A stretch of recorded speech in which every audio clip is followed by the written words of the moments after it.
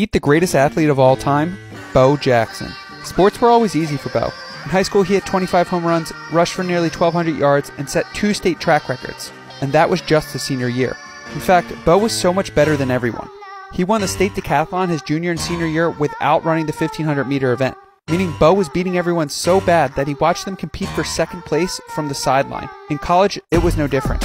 At Auburn, Bo rushed for 4,300 yards, won the 1985 Heisman Trophy, and maintained a .338 batting average through his 4-year tenure. In 1986, Bo was drafted by the Kansas City Royals. A year later, the Los Angeles Raiders selected him. Bo would crush homers, run down fly balls, and break bats in the spring, then juke defenders, hit stick cornerbacks, and score touchdowns in the fall. He would become the only athlete in history to be named an All-Star in both the MLB and the NFL. The only thing that could stop Bo was injury. Although his career was cut short, Bo Jackson will be remembered as one of the best pure athletes of all time. Shoot me a like if you didn't know this, and give me a follow if you want to see more.